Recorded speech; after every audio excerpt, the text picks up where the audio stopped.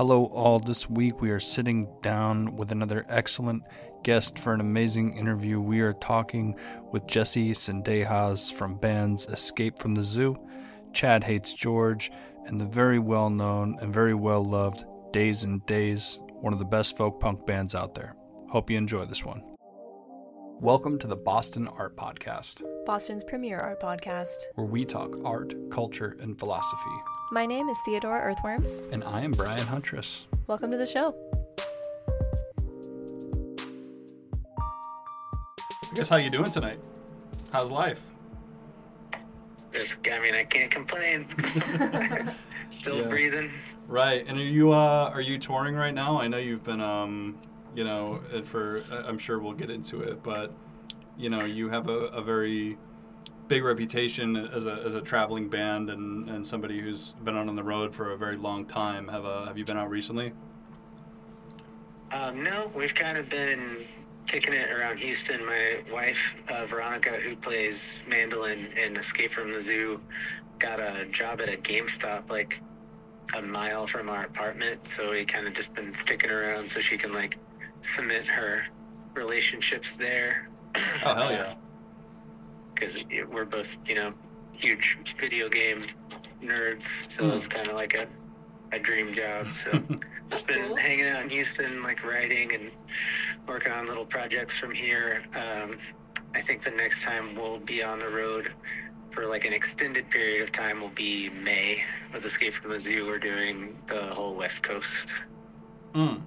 Now, I guess just to preface this a little bit, or to kind of preamble this entire episode, one thing, I guess to say, I'm really excited to do this interview and to talk to you because, maybe, I don't know if this is this is probably kind of dorky, but, to me, you guys, N Daze and your various other projects have been some of the most listened to and most notable, projects in the entire folk punk genre, and if I'm not mistaken, I guess this is probably debatable, but N Daze is probably the most popular active folk punk project ever.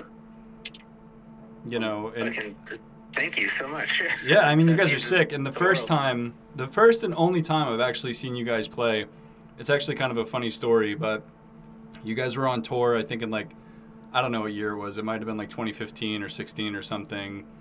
And you guys had a show in Boston that dropped, and you needed the venue, so you guys did a signal boost post asking if anybody had a space to host you guys at, and I was about 18 or something at the time. I saw the post, and then I lied on the post and said that I had a venue. I said, "Fuck yeah, I got this," and I was working as a dishwasher at the time, and then for the next 7 hours of the day, me and all of my friends frantically were fucking calling everybody we knew trying to get a venue to host you guys, and the show ended up being in my aunt's backyard.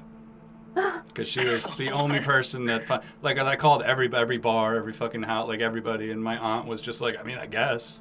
It's fucking weird.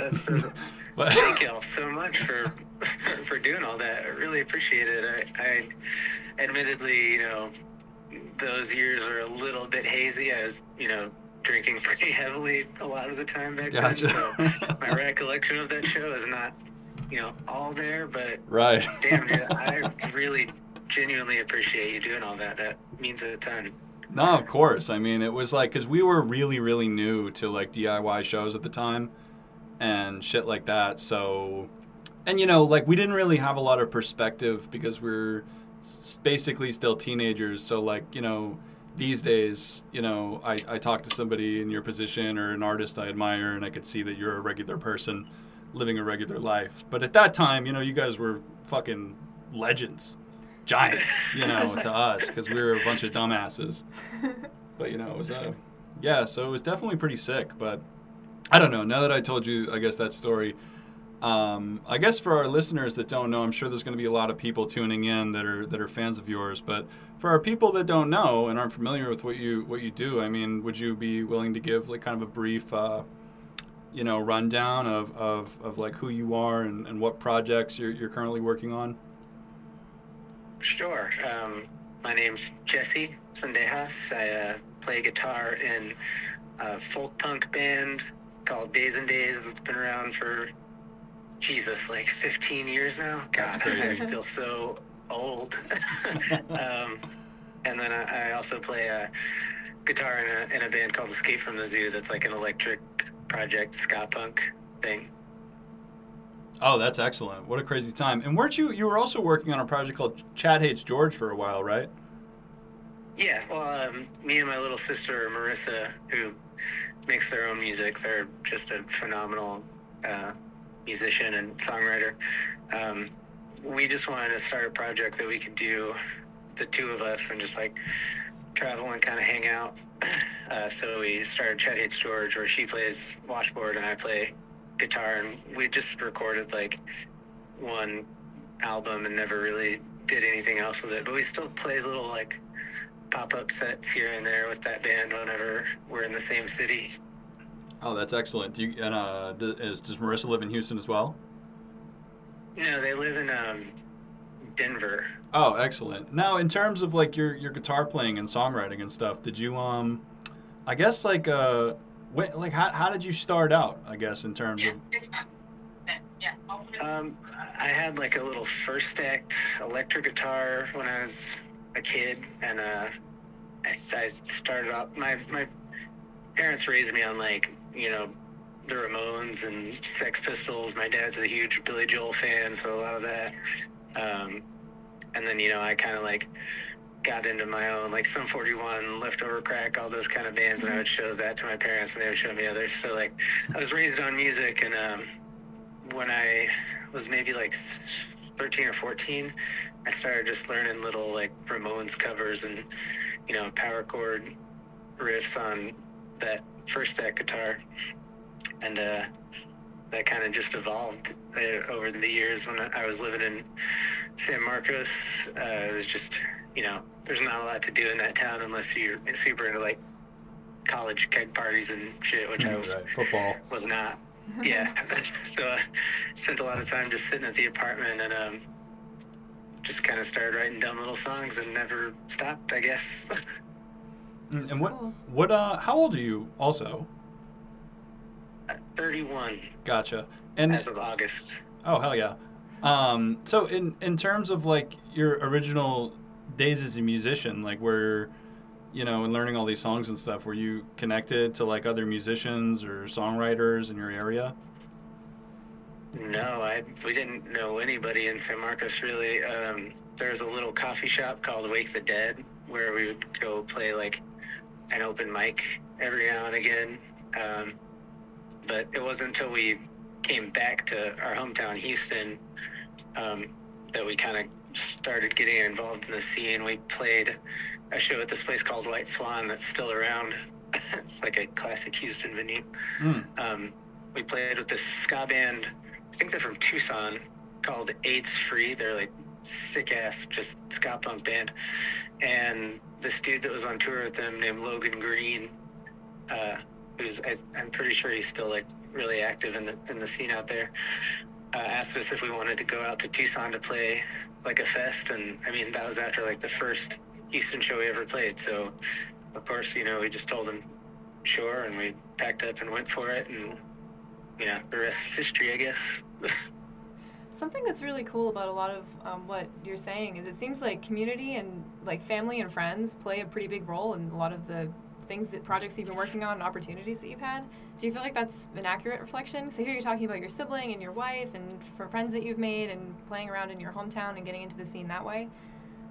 Does that sound like it resonates? Oh yeah, definitely. My family and I are super close. I mean, my mom and dad are about to stop by to, you know, have dinner with us here in a little bit. Excellent. I play music with my sister whenever I get the chance. Family is definitely, it plays a huge role in everything we do. I'm super lucky to have the family that I have. They've been so supportive of like all the ridiculous nonsense that we've attempted to get up to over the years. Without such a strong support system, there's fucking no way that I would have been able to do the things that I've done. for sure. Mm. Now, something I'm curious about too. You were talking about this first show that you guys played at. You said it was at this venue. Now, I'm curious to know, like, what were the following steps in that? Because if I'm not mistaken, are you referring to the first N Daze show, or is this like a first personal experience performing? Yeah, that was the first N Daze show technically was at that Wake the Dead coffee house place in San Marcos, but it was like my folks and Whitney, who plays trumpet in N Daze, her mom drove up from Houston to come see us play this show, air quotes. We just like asked this coffee shop if we could play one night. I think there was like 2 other college kids that just like happened to be there working on like, some project or something that watched the set. But the first like show that we were billed on was at the White Swan in Houston as N Daze, and that's kind of what kicked everything off, I guess. And how did you meet Whitney? Just through like mutual friends growing up in the Houston scene. There was like a pretty tight-knit scene that kind of revolved around this place called Southmore House that used to be in Houston. It was just like a warehouse where these kids would put on sick punk shows. So we kind of just, met through mutual friends.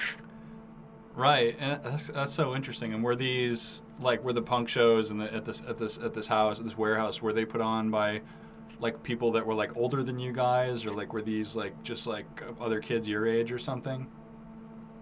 Yeah, they were like the old heads. They were probably like my age now, and when we started going we were like 14, 15.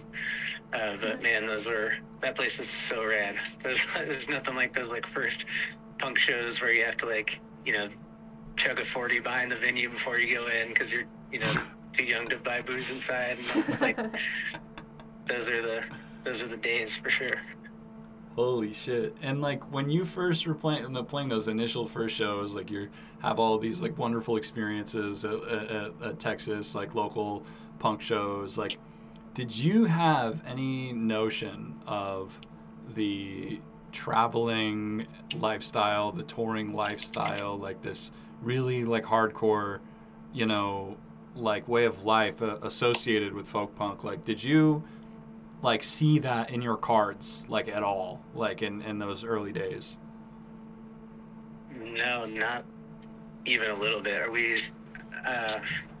was kind of just like a street punk scene was like the thing in Houston when we were growing up. So it was like, working class. Everyone was into like I can't even really remember any of the street punk bands, like the Casualties and all those like split offs from that kind of genre. But so we were into that when we were kids, like leather jackets, mohawks, and all that. And then when we moved to San Marcos, our friend Paul came to stay with us, and he had been like riding trains and stuff. And he's the one who showed us Pat the Bunny stuff for the first time. And that was the catalyst for the whole folk. Like that's when we really began to be able to see it like a future, and being able to actually just get out there and travel around and play music for a living, I guess. How fucking crazy is that so many artists share that experience with Pat the Bunny catalog, just any of his projects. Like definitely. That's it one of the most influential folk punk artists, well, probably the most. Yeah, I would definitely say that Pat's probably gotten the most people to pick up a guitar and play folk punk as in the folk punk world. Yeah, I wonder what it was about his writing or his style that resonated with so many people. I mean, to me at least, it was just so accessible. It's like I grew up listening to all these punk bands, and I was like, I can't afford like an amp or a drum kit, or there's no way I could move that around like to tour and stuff. But I saw Pat, Pat could make me feel shit that those full bands could make me feel, but just with an acoustic guitar. And I was like, well, shit, I have an acoustic guitar. I guess I'll just try that. And that's kind of where it came from. And like in terms of like That is honestly fucking crazy, because I feel like I think I had like a very similar revelation, but probably just like 12 years after you did or some shit. You know what I mean? Just like a million. I don't know. I mean, but yeah, it's fucking wild. But in terms of like the Traveler Kids and stuff, I feel like maybe because we're in Boston, and you know, it's probably a geographical thing, but you know, you do get a lot of like traveling people here, but what you don't really see is like train kids, as far as I know. Considering like I feel like maybe in a landscape like Texas, like is it or I feel like trains or supply chain, fucking train transportation is that just more part of the infrastructure of the Southwest? Do you think? Like, could you speak on that a little bit, or?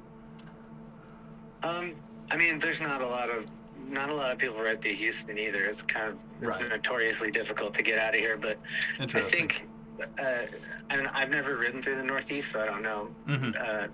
You know, maybe it's the same deal up there. It seems like people tend to try and stick to the West Coast, you know, where it's pretty mellow. Yeah. Interesting. I'm interested too when you're talking about, you were really in the, like when you're talking about like the spiky jacket, like Mohawk kind of punk scene locally, and when you were a little younger, and then how that compares to, like, in terms of like the scene itself, like the culture, the folk punk scene. What were the differences to you that really caught your eye and then made you really love that so much? I mean, my experience with the folk punk scene has just been so much more positive. And not to say that, you know, I'm not shitting on the like street punk scene or anything. I've definitely had fun in that scene as well. But it definitely does seem like the kids in the folk punk scene are, you know, actively trying to be more progressive and inclusive and accepting. It's an easier, more comfortable space to navigate, in my opinion. I think there's still a lot of those like kind of old angry thoughts and ideas that have stuck around in the, like, I get like leather jacket Mohawk scene, as you put it, you know? Yeah. That makes sense. Not to say there's not a place for that. I mean, it's nice to be able to put on some fucking angry music, you know, and scream and shit. But if there's a scene that if I had to pick one to, you know, continue, you know, to work with, as far as like touring and booking shows and all that goes, it's just everyone's so accommodating in the folk punk scene. It's like we've never been somewhere and played a folk punk show and then like not had a place to stay, you know. It's really nice. Yeah, we actually a few months ago interviewed a photographer by the name of Michael Joseph, who is pretty well known for his he does these Polaroid portraits of traveling folks and you know, train hopping people, or people living that traveling lifestyle. And one thing that he said that I thought was an interesting connection to make was that culture of, you know, people traveling around North America in this fashion, like, you know, as far as he knows, dates back all the way to like the, you know, Dust Bowl era, or like turn of the century, like, you know, hobos like traveling around the countryside or something and playing country music and stuff. And I just think it's like so, like, and with that being said, I've like just find it so interesting that it seems like folk punk just kind of accidentally became another rung in that exact same tradition, where, like, you know, in American folklore you hear about like someone like Johnny Appleseed even is like, you know, was like, you know, he's like basically like a Yankee Doodle song at this point, but who he actually was, he was like a traveling preacher, and he would give sermons and teach people how to grow food, and people would let him sleep on the floor of their houses at their farms and then send him on his way. And I just find it like just so fascinating that, like, you know, that traveling culture, or just taking in random people and exchanging ideas and culture, like, I don't know. I guess I don't even know if this isn't even necessarily a question, but I'm on a fucking tangent right now. But I get you. Yeah, it's interesting how it's just fucking crazy. Like, it's the folk hero, right? Like, you know, 50, 80, 100 years from now, maybe, you know, Pat the Bunny's going to be there, Johnny Appleseed. Yeah. It's interesting how it just circulates like that, continues on. Yeah, and like so in terms of like and getting back to your story too, like after your first show and this friend of yours that's like riding the trains and introducing you to this new genre and like being inspired and projected and propelled forward into this acoustic vision, like what it like did that take off really fast for you? Like did you immediately start recording and trying to distribute, or like did you guys hit the road right away? Like what was like the first move after you guys really realized that Days and Days was like something you're going to keep doing? I wrote a ton of songs with Whitney when we lived in San Marcos, and we would like come back to Houston. My parents had like a desktop computer that I had downloaded this little 8-track recorder. It's literally all it was just like, I can't even remember the name of the program. There was no mixing or anything. It was just 8 tracks, and I recorded little ideas and stuff over there. But it was still just for fun. I was like working at HEB and when he was going to school, and I think when she decided to drop out of school and move back to Houston, that's maybe when the wheels kind of started spinning, because we were completely directionless, really. So I put more time into recording, and we started, picking up some more shows. There's this place called Super Happy Funland in Houston. It's still there. It's like another giant warehouse, kind of like the next iteration of Southmore after that place shut down. We started playing a lot of shows there and, meeting people and networking. And after we released, I think it was maybe Sure Goes Nothing, we just burnt it on a bunch of CDs and packed up our car, and our plan was just to leave with no shows booked. We were just going to go like around this country and stop at coffee shops and play open mics and like ask existing shows if we could hop on the bill. That's fucking the morning crazy. That we were supposed to leave to do that, we walked out of our apartment and the back windshield of our car was shattered, and we had put all our equipment in there the night before so we could just wake up and leave. No. But someone stole Whitney's trumpet. I think they took this little amp that I was going to take with us too. Holy Luckily, shit. I had kept my guitar inside, but That's awful. I kind of felt like the universe telling us to like pump the brakes and actually book some stuff. So we took a step back. There's this website called DoDIY.org. I'm not sure if it's still around. I've heard of this. Yeah, it sounds familiar? Oh, yeah. It was a classic of the early 2010s. I don't know if they're still active, but I definitely heard about it very often. Yeah, I hope it's still around, because it was such an incredible tool. We went on that website and kind of just tracked down a bunch of contacts, and it still wasn't like a solid tour by any means, but we booked some kind of route that went up to like the Northwest.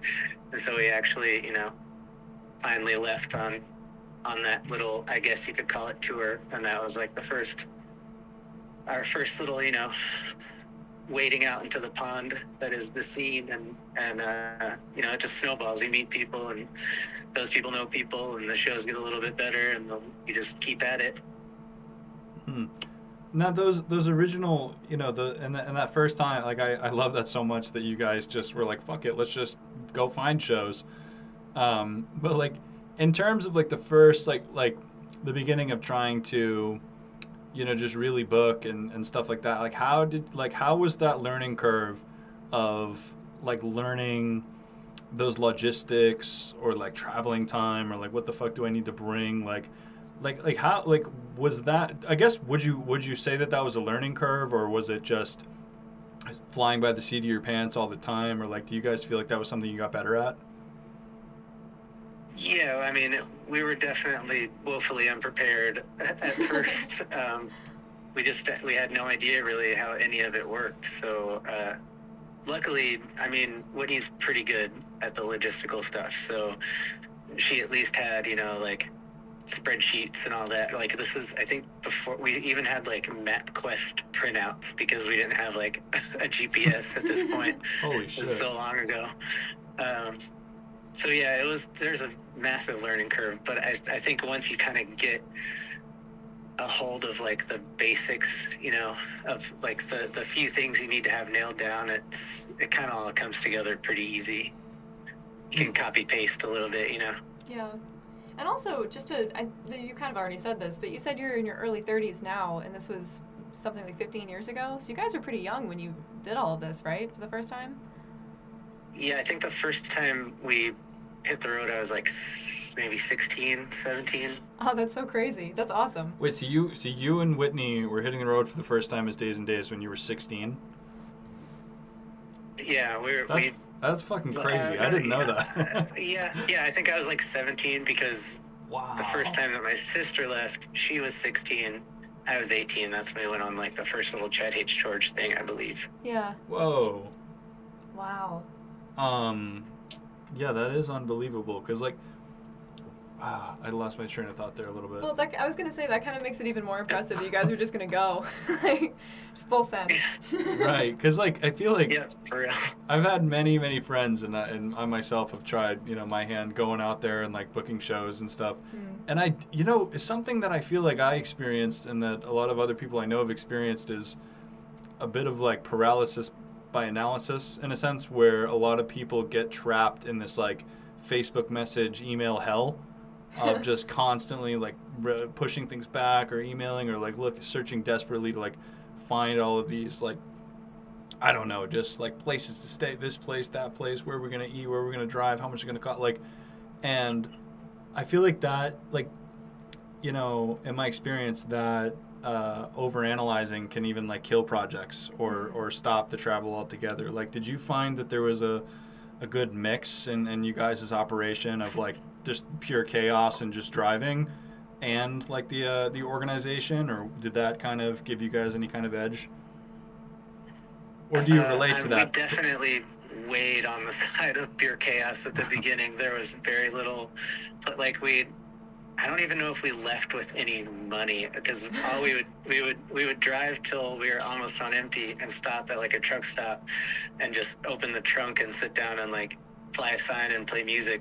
We just had like an out of gas sign, and that's how we'd get gas to get to the next truck stop, and so on and so forth till, you know, we eventually got somewhere where you play a show.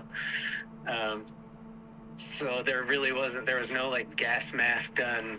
There was no like hotels accounted for, where it was just sleeping bags and a lot of sleeping in and around the car.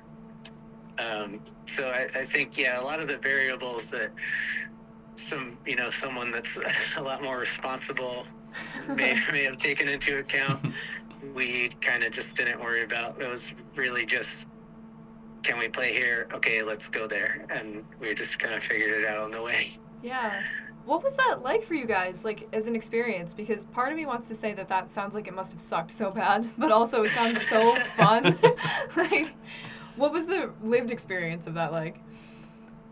There definitely was shitty times, you know, but when you're with a group of people like that are all, you know, going through the same, it's not even shitty. I mean, you're just driving around playing music with your friends. I wouldn't say it was the most comfortable exactly all the time, but it was always fun. Yeah. You know, and there's always, I think we were a group of people, especially at the time, that really enjoyed like problem solving as well. So whenever we were faced with an issue on the road, it was always, it was a really nice, you know, kind of team energy. There's good synergy there. It was an easy group of people to work with, and we always just did what we needed to do together to make it to the next spot and get the next show done. Yeah. So in a hypothetical situation, if like you were just like at your local 7-Eleven or something, and a van of local teenagers pulled up to you and said, hey, we're going to do right now exactly everything that you just said. We're hitting the fucking road. You know what I mean? Like, how would you counsel those kids? Like, would you say, dude, go home? Or would you say, oh, here's what you got to do? Like, what would you say to like a group of kids in 2023 trying to do the exact same thing? Yeah, no, I'd definitely say go for it. I would say maybe print out like one of those QR codes so people driving by can just like scan it and Venmo you, because I feel like cash isn't as like readily available. So, you know, busking you kind of got to, change with the times. Yeah. But Interesting. yeah, no, I would not dissuade them at all. I implore you to get out there and do everything you can to make it happen as soon as you possibly can. Yeah. That was very practical and positive. Now, would you, I'm curious to know too, like, how were people responding to you guys? Like, not just like the listeners at shows and stuff, but like, like people at these gas stations or people like in the towns you were showing up in to play, like, did you find that people were kind to you, or did you feel like things were kind of like tough, dealing with the people on the road? It's always been overwhelmingly positive. Wow. I mean, aside from like the cops, of course, have always been fucking assholes. Right. But, that's a given. But like just random, I mean, we've had people multiple, more times than I could count. Someone will just come like tell us to pull the car up to a, gas pump and fill the tank up, or like, swing by and drop off like some food from like a fast food restaurant down the street, or our van's broken down, of course, tons of times, and a bunch of times someone just pulls over and helps us fix it, or they know somebody in the nearest town that can help out, so yeah, without the kindness of strangers, there are so many times that we would have just been left high and dry in the middle of absolutely nowhere. Yeah. So yeah, shout out to all those people that found us on the side of the road, or pitched us a couple bucks to get down the street. That's such a lovely thing to hear, that most people are good. Yeah, being out there and really kind of just tossing yourself into the wind, and kind of relying on the kindness of strangers will really renew your faith in humanity, because it's not like all doom and gloom. You doom scroll through your like Facebook feed, and it makes you kind of feel like everyone's a monster out there. But yeah, I think the overwhelming majority of people, regardless of creed or station, are good at heart and willing to help. Yeah. When you guys tour now, is it a similar kind of style? No, we're lucky enough now to have a few friends that can book solid shows with guarantees and things. So yeah, we're super, super lucky, and it's not lost on me how fortunate we are to not have to play music at gas stations anymore. Now it's a lot more cut and dry, which is nice. It's more comfortable, but I mean, it's less adventurous. I mean, now it's more of like a job, and not to say that it's not like the greatest job in the world and that I would want to do anything else, but it is, point A to point B to point C to point D, instead of like we tour now. We don't really travel as much, if that makes sense. Yeah, that's an interesting distinction. In terms of you guys' touring right now, I mean, you guys are, doing some like very, very significant shows with some really cool people, and I've noticed in the past few years you guys have linked up with like is it NoFX? Yeah. How did that relationship come to be, with these guys that are like some of like probably the biggest names in contemporary punk? NoFX, like, how did you meet them? Or like, did they reach out to you, or? I don't even really know the story exactly. I think what happened is that someone showed Sturgeon from Leftover Crack our music, Mm-hmm. And then we backed him for a few like acoustic shows around like Casey Mo, I think, and then we went on tour with Leftover Crack, and then I think Sturgeon showed Mike our music, and Mike enjoyed it, and then he asked if we wanted to do a record with them, and of course we jumped at the chance to do something on a Fat Wreck. Been listening to NoFX since I was a kid, so it's just networking, I guess, like how anything else works like that, Yeah. Well, that must have been so exciting though to get that message. Oh, it was ridiculous. I don't know if I've ever felt that like welling up of excitement and joy before, save maybe like my wedding day, I guess. But aside from that, like, yeah, it was like every Christmas morning you've ever experienced all packed into one. Oh, that's sick. How have you found like the business side of all this shit? Because like it's like a pretty famous sentiment, you know, in punk rock, like, you know, like fuck the label, like fuck what, no gods, no, you know, all this like kind of, you know, anti-authority, anti-capitalist shit. I'm not asking you like a question like that, but I mean, like, how did you find that, like, that learning curve, I guess, even like going from like, I guess like this like super DIY, no money required, you know, situation to kind of entering a different echelon, you know, of production and touring and this and that? Yeah, I mean, it was a lot smoother of a transition than we had anticipated. We were, like, when we went out to go record with Fat for the first time, we were all nervous as hell. Like, I was freaking out, but we got there, because, I mean, we'd just been recording, like, in my parents' closet for a decade or whatever. Right. Like, we didn't know what the hell we were doing, how any of this worked, but they were so accommodating and patient with us. Like, it was just the greatest experience, and they're still fantastic to work with now.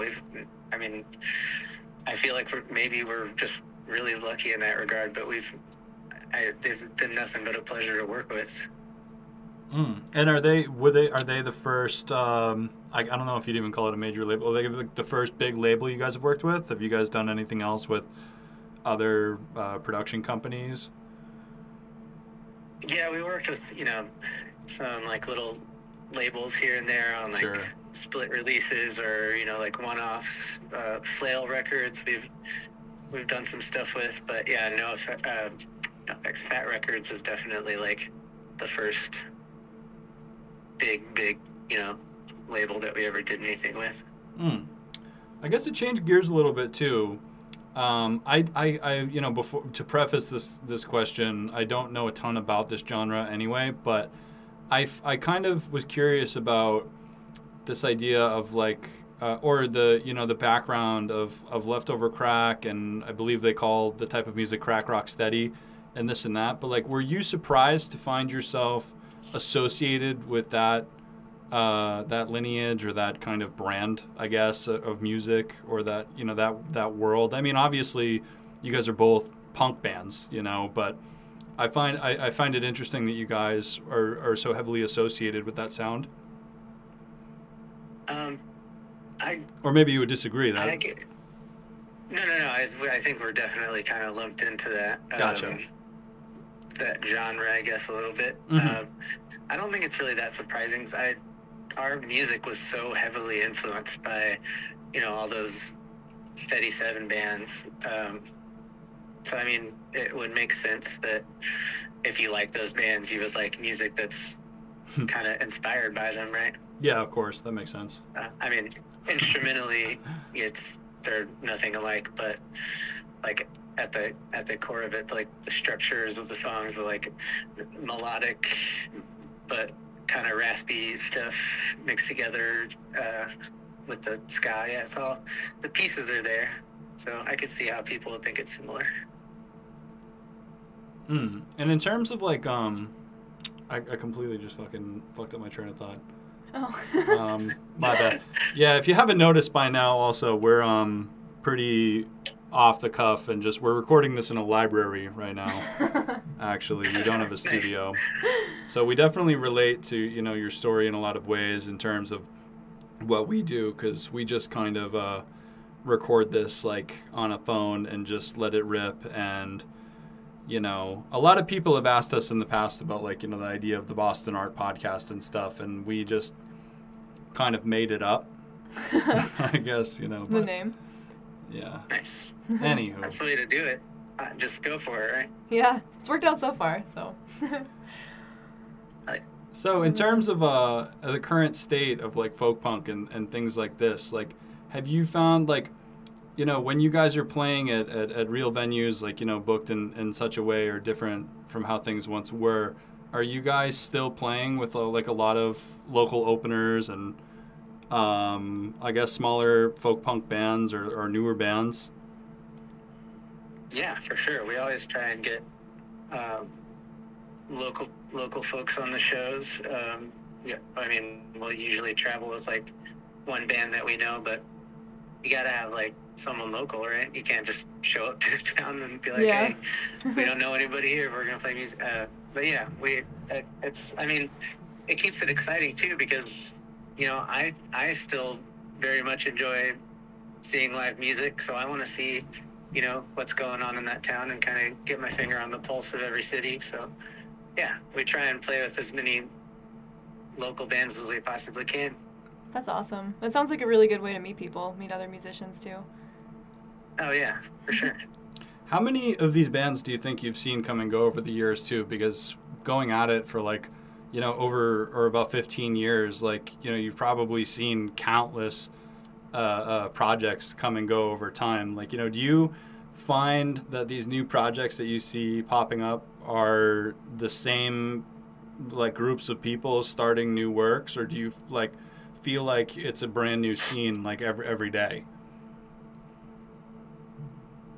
It's a little of both. I mean, there's definitely like mainstays of the scene. There are certain people that were there when we kind of entered it, and you know, they're still hanging around doing what they were doing when we started, or you know, they've started new projects. But I mean, also there's new artists popping up every day. Even in Houston, I mean, we didn't play in our hometown for like kind of a long time there over like COVID, and then you know, we got caught up in like a bunch of out of town shows. But we recently played a show at this new place called, or relatively new place called Trip 6, and there's just so many kids I've never seen before that are like just starting out, like just starting, you know, starting up bands, which it makes me really hopeful. It's also, you know, it's cool to know that the scene here isn't dying. It's going to be inherited by the younger generation. So yeah, I mean, there's the old heads around still, of course,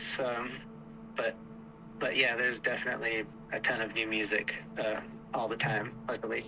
well, something that I've noticed, I don't know if it's true everywhere, but something I've been noticing about the Boston scene at least is that something that was a side effect of everybody kind of getting benched with COVID happening was all of these people turning to art and music that either were already involved in it or were coming to it for the first time, kind of having all this pent-up energy, and then all of a sudden coming out into the scene with a fully formed band or fully formed portfolio that before, when they would have been in the scene in the first place, maybe weren't there yet.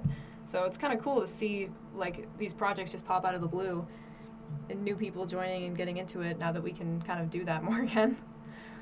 Yeah, that's definitely the case in Houston, and it seems like a bunch of people had a bunch of free time, and you know, they channeled that in a really interesting way, and now we have a bunch of new bands out here to play with. So that's, you know, silver lining, I guess, right? Yeah. In terms of your experience, you know, with all these countless shows at different places, do you ever feel like your memories of all of these is like almost like it's almost like a memory of just like a white noise of experiences? Like, do you ever like, because like something I've found like with art, you know, with artists, people will ask me what kind of art do I make or what do I do, and I just feel completely like I just draw a blank immediately. But like I guess I'm saying, like, when you know, like, do you ever find it hard to even like describe like how this has been for you, or I guess some of the places and people you've seen, you know, with it being so many?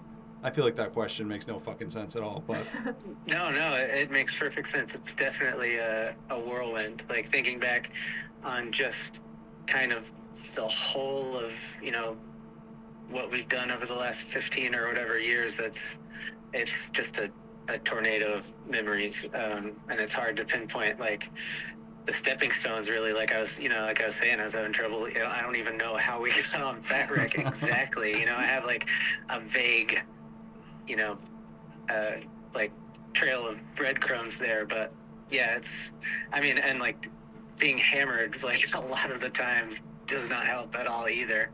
It's hard to like I feel like anytime you go on a trip, you know, even if it's just like a vacation or something, anytime that the scenery around you is constantly changing every day, when you get back to the place that you're kind of, you know, settled down, and you think back on those times, it's always going to be like kind of a haze, right? Even if you are sober, even if you're taking tons of pictures the whole time, it's like you're caught up in the present, which is how you should be. But then when you get back and think back on the past, it's always kind of scattered, right? Yeah. How the fuck do you process all that? Like, what do you like do? And like when you come home and like the tour's over, like you just like sit there, like what the fuck did I just do? Like, there definitely is that like kind of post-party depression period where you like I mean, I know I shouldn't think like this. I know this is kind of the bane of our society, is that we correlate value to productivity, and I try to stay away from that as much as I can, but I still do feel like the more that I'm doing, the more value I possess, you know, the better I feel about myself. So when I'm on the road, I'm doing something every day. There's like a clear-cut purpose.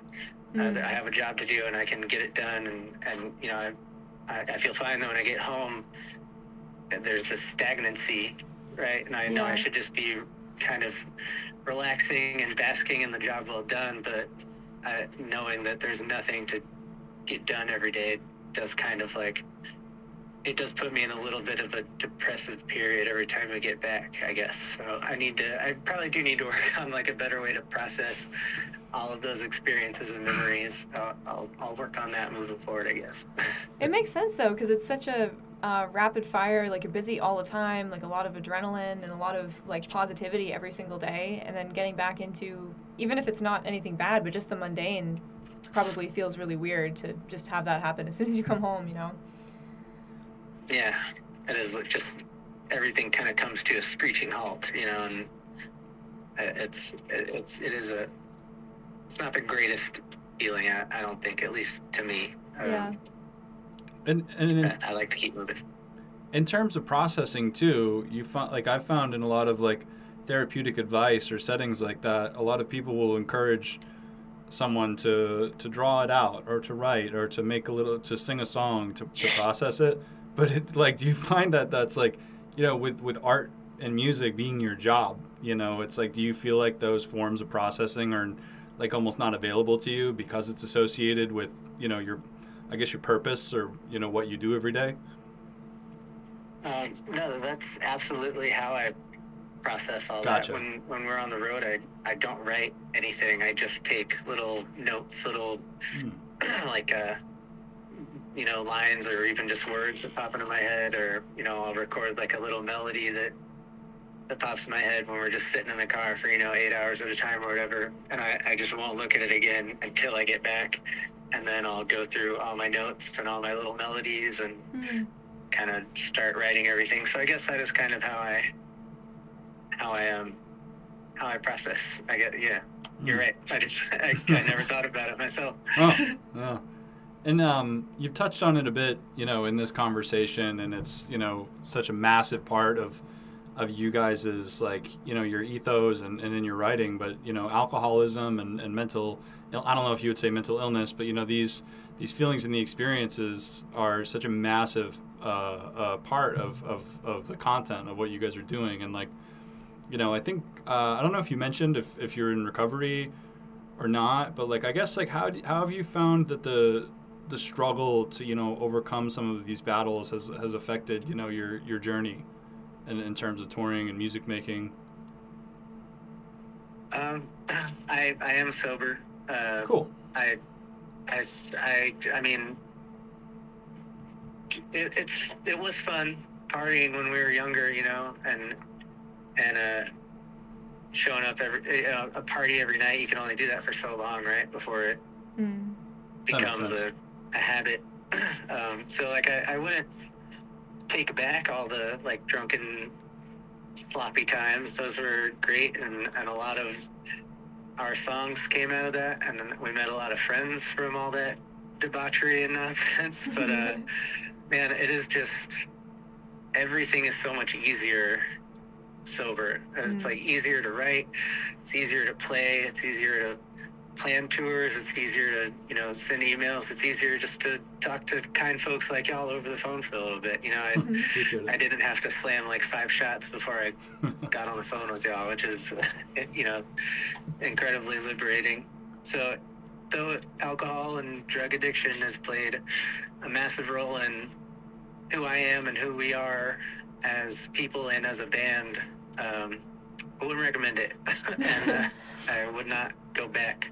I think the like tortured artist cliche is kind of bullshit. I think you make the best art when you're in, your own mind and not being tugged in different directions by some chemicals, Yeah. I'm in recovery too, and I definitely relate in terms of just everyday living and art making, but also in terms of just, loving people and connecting with people, because I feel like I literally didn't experience empathy until I was sober. I couldn't perceive it in other people, and I didn't know how to act it out. Like I was just like a fucking, basically like an alien or like a fucking animal. Yeah. It's at least for me, it's impossible to make any real meaningful connection when I'm fucked up. Though it feels like that's what's happening in the moment because I'm fucked up, there's no actual lasting memory or relationship or feeling there. So yeah, it just gets in the way of everything. And how is, I guess, so yeah, it's so I imagine you've been in kind of a new universe, in terms of your creativity and the touring. I can't imagine doing that at a high level, at the level such as yourself, in terms of logistics and business and the creativity and to have that, that chaos, following close behind, So I guess it's very, congratulations, I guess, in terms of that's fucking awesome because, we get to have you in this world continuing to make your music, Thanks. I plan on trying to stick around. Yeah, holy shit, right? But yeah, I guess too. I mean, maybe I don't know if like this is like weird to fucking just like hang and simmer on alcoholism or not, but let me know if it gets into like a weird place or something. But but in terms of like, what were you gonna say? I was just saying it's all good. Fuck not yeah. Weird at all. For sure. Yeah, in terms of like the shows and stuff, I mean, I think I've only seen you guys play one time as a band, and it was like, such a fucking like crazy, wild experience. And you guys were obviously, so alive, but the audience, itself was just this fucking, a force of people and just this like beautiful energy. And, people are drinking and connecting with each other and having fun and shit. Like, was that kind of like, with that being part of like, with that being such an integral part of like culture and music and shit, like, did you feel like that was kind of like, did you feel like that was difficult to adapt to, in recovery? Because in my experience, I actually coincidentally never went to shows at all in addiction. I only started going to shows and playing them after I got sober. So I didn't, which is kind of a random fact, but I guess I'm curious about how that transition went for you. It was definitely terrifying the first time. I still remember the first time I played a sober show. It was on tour with Leftover Crack. I had like, on that tour, I was drinking like a fifth to a gallon of vodka a day just to like not shake. Dude. So I was drinking like, 10 shots before we get on stage, and it had been fine the whole tour, but we rolled into town. I can't remember what city it was, but I took my like 7 or 8 shots or whatever just to get out of the van, and I picked up my guitar and I just like couldn't play. Like I couldn't, my hands wouldn't move right. Like I was just so exhausted and like malnourished and dehydrated. I just couldn't do it. And so they took me to the hospital. I missed that show and they just detoxed me at the hospital. I think I missed like a week of shows. Wow. And then we just hopped right back on the tour. like newly sober, and I got up in front of like a few hundred people with this guitar, and like I remember shaking more than I had ever shaked from not drinking, and trying to play and missing the strings and like trying to sing and like not like feeling like my vocal cords were somebody else's vocal cords. It was so strange, but we got through that first show and everyone was like so supportive. At that show, they all knew that I had been off the tour, and that was my first show back and my first sober show, and it was just like an outpouring of love. I cannot express my gratitude to the people that were at that first show and to everyone that was on that tour for being so supportive of me staying sober on the rest of that tour. But like once I got that first show out of the way, it just got easier and easier. And by the end of the tour, it was like the most fun I'd ever had on stage because I was fully in the moment.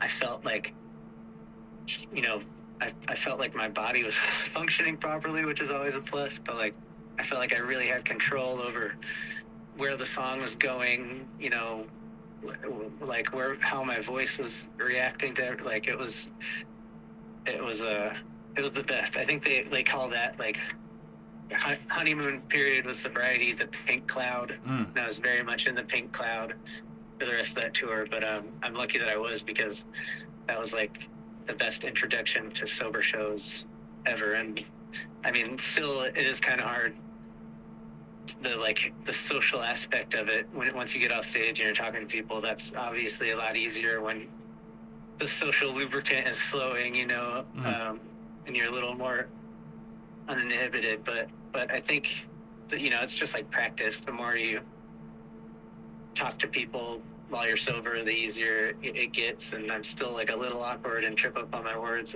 you know, but yeah, I mean, I'm getting used to it, and it's overall a much more pleasant experience than it ever was hammered. And I can remember it now. There's so many like awesome shows we've played that I just have no recollection of, which really bums me out. That first time up there sober, was that an emotional experience for you? Oh yeah, it was. I was shaken to the core at the beginning of the night and just on top of the world by the time the show was done. It was super, super intense. That's such like a beautiful thing too, because, you know, a lot of alcoholics may commiserate over the fact with each other that the first day of sobriety is usually like the result of like the worst fucking thing that ever happened to you. Or some like some fucking awful thing, you know. So it's really cool that, you know, well, you know, with whatever, maybe the time is blurry, but, you know, to be thrown back out there and to be caught by like open arms of these people that love you and your friends and what you're saying, that must have been fucking surreal. Yeah, it's indescribable. It was, I mean, I'm so fucking lucky to have ever been in that position. And what do you think too? Like, I mean, you know, I guess to look at it from the other side too, like, what do you think stopped you from, I mean, if I had to guess, you know, I would say that probably wasn't your first, you know, like medical situation, or like, I don't know, you probably had crazy ass times before that. But I guess, why do you think that was the moment where you were like, why did you feel like you even wanted to try to be sober? You know, like, what do you think about that time period made you like be like, you know what, fuck it, I'll roll the dice, I'll try to do the rest of this tour, you know, or you know, why not drink again? I guess it was kind of a fucked up question, but yeah, I mean, I was on tour with one of my favorite bands of all time, and I cared about playing the music more than, you know, anything else, and I knew that if it was either, you know, booze or music, and the choice was obvious to me at the time, and it still is.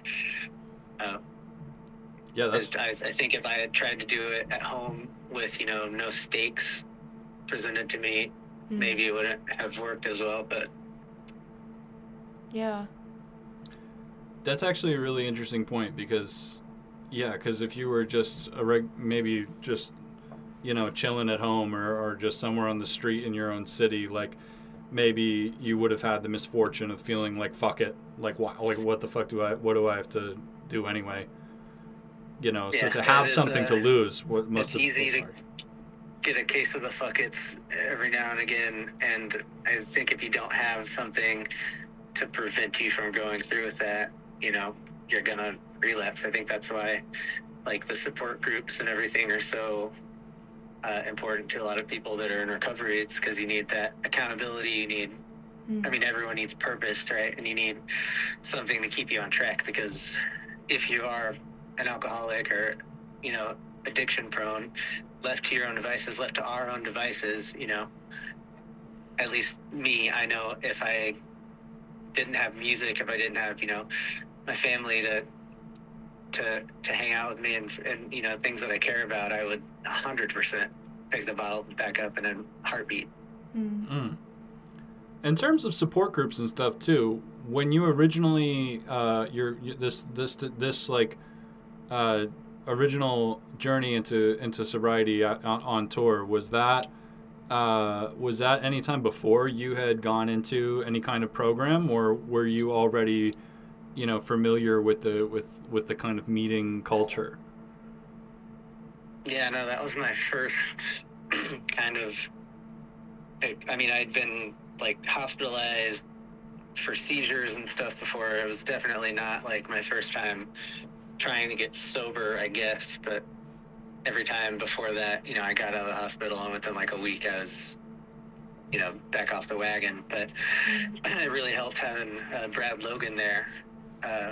Left River Crack, he's been sober like 20 years, some shit like that. Oh wow. And yeah, and they do like an AA meeting at the venue before the shows and stuff. So really, it was cool to be surrounded by. I mean, that guy's been a huge help. They do like Zoom, it's like punk rock AA Zoom meetings and stuff that I've been to a couple of times. That's really cool. Yeah. Yeah, wow. So before you had gotten sober, were you just kind of seeing them do these meetings and stuff, and just kind of been like, huh, that's cool, peace. Yeah, exactly. Very much like verbatim. Yeah, I mean, you never, it always seems so stupid to be, you know, honest. Like when you're drinking, it seems dumb. You're like, that's never going to help me. This is a waste of time. But then once you get sober and you just give it a shot, you know, and kind of let go of your pride and ego and just talk to folks, it is a tremendous help, at least, you know, to me. I understand that, you know, not everything works for everybody, but... Right. Do you find too that with touring and shows, or like, are you having more people come up to you after gigs and sharing their experiences and stuff with their sobriety? Yeah, I've definitely had people talk to me at shows. I get like messages from people some of the time. I always appreciate talking to other people who are in the same boat. I mean, just knowing that you're not alone in all this is such a you know, a boon to your confidence, and, you know, keep your spirits up. Because, I mean, when you feel like you're the only one going through it and you start to feel hopeless, that's when you can, you know, the wagon starts to get a little slippery. Right. Yeah, wow.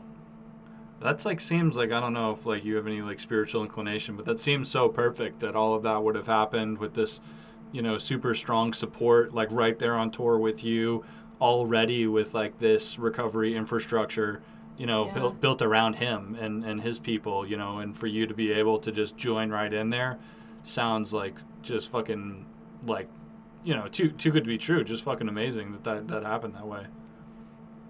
Yeah, it was pretty funny that I got sober on a leftover crack tour. I never ever in a million years saw that coming, you know. But yeah, it was interesting how that lined up. I'm not like spiritual or religious or anything, but I do recognize when shit lines up like oddly perfect. For sure. Yeah. Oh, man. Wow. Yeah, Jesus Christ, man. It's like I think you've definitely got a hell of a story too. And I really wanted to ask you to come do our show actually for a long time, but we just, finally got around to it. But I've always felt like just after watching, you guys, like your career and seeing you guys here and there and knowing, some of the extremely distant lore, as it reaches the East Coast, I always felt like you would have a really cool perspective on shit like this. Well, I really appreciate y'all having me on to chat. Y'all are just really, really great people to talk to. I mean, I've done like a handful of these podcast things, and sometimes they're just kind of difficult to navigate, or like, I'm kind of like waiting for the other person to talk, and I'm not like an expert conversationalist or anything. I'm a little bit awkward, but y'all have been an absolute pleasure to chit chat with. Yeah, and to bend your ear a little bit too, like, and to talk shop about podcasts as well. A big part of our mission was like, I have always felt like I'm in no way commenting on any existing like music journalist or anyone like this, but like I've always like felt weird about, having conversations or interviews with bands and musicians where it's just like, what type of guitar do you use? Or like, what type of strings do you buy at the guitar store? What is the most reliable? I don't know. Like, it's just like, I don't know. I feel like it's just cool to just fucking see the artist or this person that you admire and you care about their art, to just see them as a fucking person. Yeah, I don't know. Assume that would make for a better listening experience, right? I hope so. Like, I'm glad that you think that. Right? Right. Taking a picture of your pedal board for reference later or something. Right. Jesus. But yeah, no. I mean, I just want to say too, like, it's a pleasure to have you on here, and like, I don't want to blow too much smoke up your ass as well, but like, your band and everything that you've accomplished and in this genre and online and stuff was like a huge inspiration to me, my high school self and back in the day and me and my friends trying to, make an impact on our community. So I don't know. It means the absolute world to me. You've got no idea, man. It's like I mean, it's surreal. I don't know. When I first started writing stupid little songs in San Marcos, never did I think that it would lead to where I am now, or that anyone else would ever give a shit. So knowing that I had some little bit of impact on, someone else's journey just makes my fucking day, man. Thank you very much for that. Of course. And like, I don't want to like drive it home too much, but like, I got friends that, had the exact same experience, where you were definitely a part of that too, with, DIY venues, existing to this day that were, started after like watching, fucking misanthropic drunken loner. You know what I'm saying? Like, the legacy exists in ways that you'll never know. You'll never know the extent. So it's pretty sick. Congratulations. Deeply appreciate that. Thank you very much. Yeah. So I don't know what time it is for you, but I assume you've got a dinner to get to. I do, yes. Very cool. Yeah, so I hope you have a wonderful time with your folks. I hope the weather in Texas is nice. And yeah, I guess Yeah. Anyway, as fuck, but right. Yeah, I'm sure.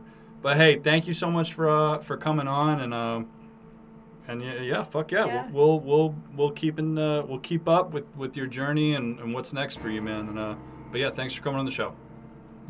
Yeah, thanks for having me. Y'all have a fantastic 2023. Yeah, Hell you yeah. too. You too. Stay safe. Bye-bye. Bye. Bye.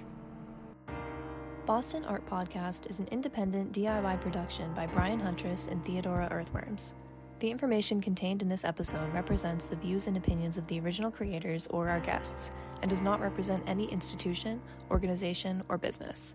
Find us on Instagram at Boston Art Podcast, and tune in for a new episode every Friday. Thank you for listening.